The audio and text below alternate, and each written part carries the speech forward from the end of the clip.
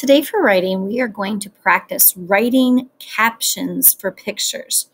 And we've seen captions in some of the nonfiction stories that we've read, but we're going to try to write some captions for garden stories that we just had today as our story.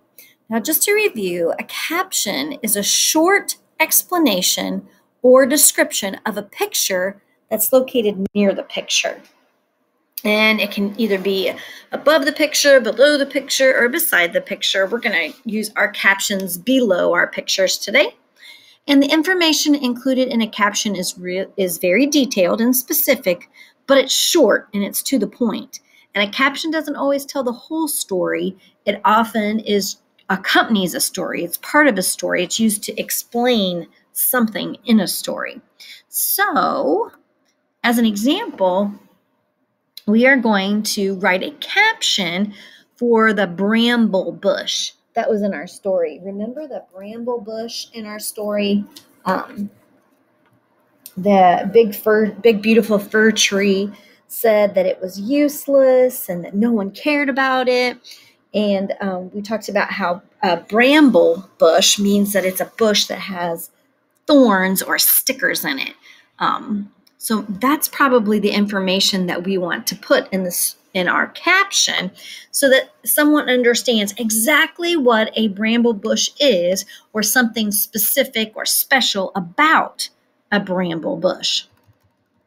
So let's say I'm going to misspell again. A bramble bush has thorns or prickles. All right.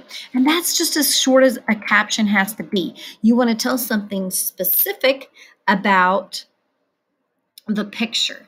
You're going to do the same thing. You're going to write captions for the fir trees. Remember, fir trees were the ones that never lost their leaves. They always stay green. Sometimes they're called evergreens, actually, in the story. You're going to write a caption for reeds. And remember, the reeds were the plants that grew in the wetland, almost looks like a tall grass coming up out of the water. And you're going to write a caption for the olive tree.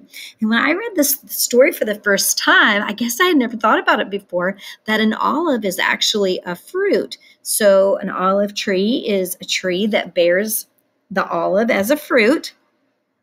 And it is also always green. That's what we learned about it in our story. So those are some things that you might want to include in your captions. Like I said, captions are short explanations of a picture that's located near a picture. So just a short one-sentence explanation of fir trees, reeds, and the olive tree as your assignment today.